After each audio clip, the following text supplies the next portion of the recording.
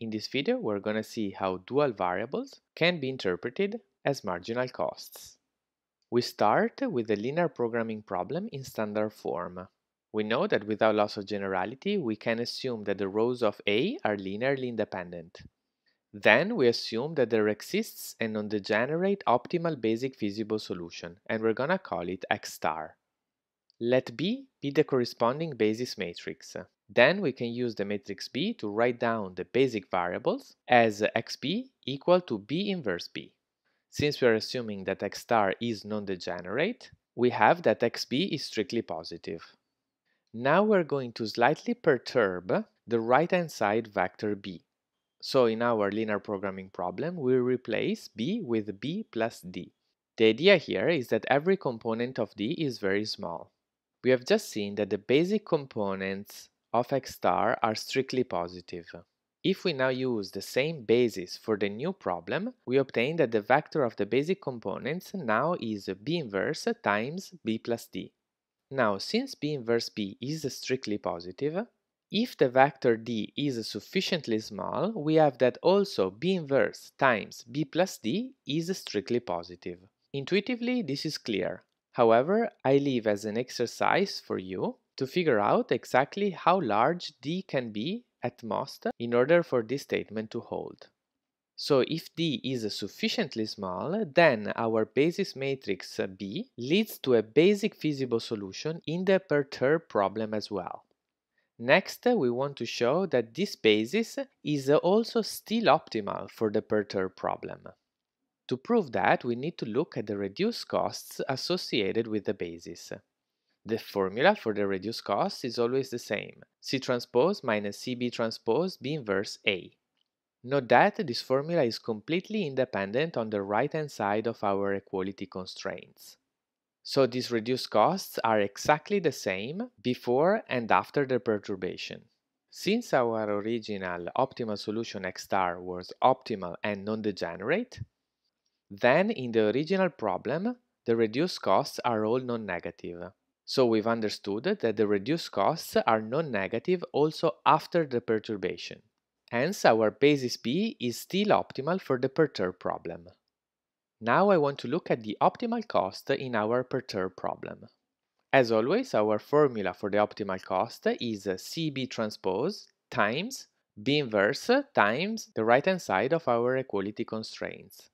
So in the original problem it was only B, and now it's B plus D in the perturbed problem. So I'm going to write in blue here the new part, which is present in the perturbed problem, but is not present in the original problem. If we perform the multiplication, we obtain CB transpose B inverse B plus CB transpose B inverse D. In the second term, we have CB transpose B inverse, which is an optimal solution to the dual problem that we're going to call P. So we obtain that the optimal cost in the perturbed problem is the optimal cost in the original problem plus P transpose D. So the overall change in the optimal cost from the original problem to the perturbed one is exactly P transpose D, which is P1D1 plus P2D2 and so on and so forth until PMDM.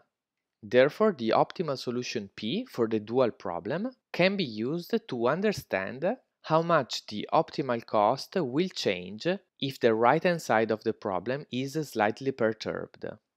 In particular, if we set D to be equal to the vector of all ones, then Pi will be exactly the marginal cost per unit increase of the ith requirement Pi. Next, we're going to see a different interpretation of duality, again for standard form problems. So once again, we have our primal linear programming problem in standard form on the left and the corresponding dual on the right. To make this explanation easier to understand, we're going to talk in terms of the diet problem, which we saw back in chapter 1. If you remember, in the diet problem, we interpreted each column Aj of the matrix A as the nutritional content of the jth available food. On the other hand, each component Bi of the right-hand side vector is the content of the nutrient I in the ideal food that we want to synthesize. We will see that the dual variable Pi can be interpreted as the fair price per unit of the ith nutrient. So essentially Pi represents how much we are willing to pay for 1 unit of the nutrient I. So let's assume that the PIs can be interpreted in this way.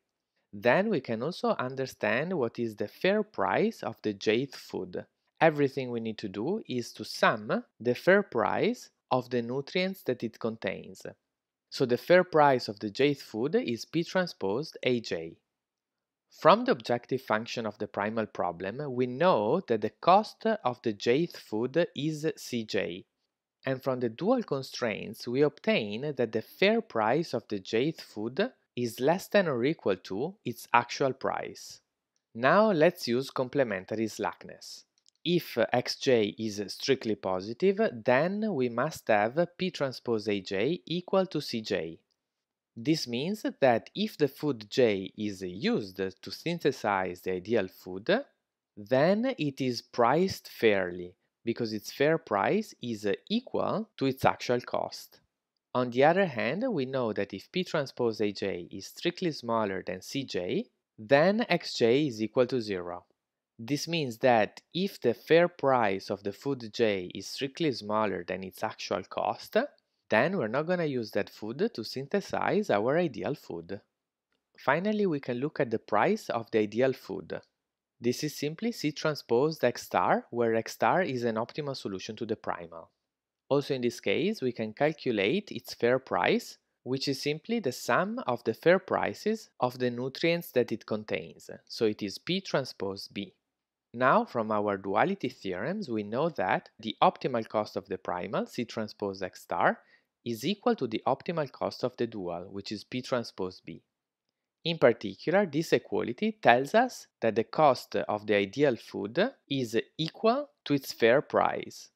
In other words, the ideal food should be priced fairly. And this concludes our video on the economic interpretation of the dual variables.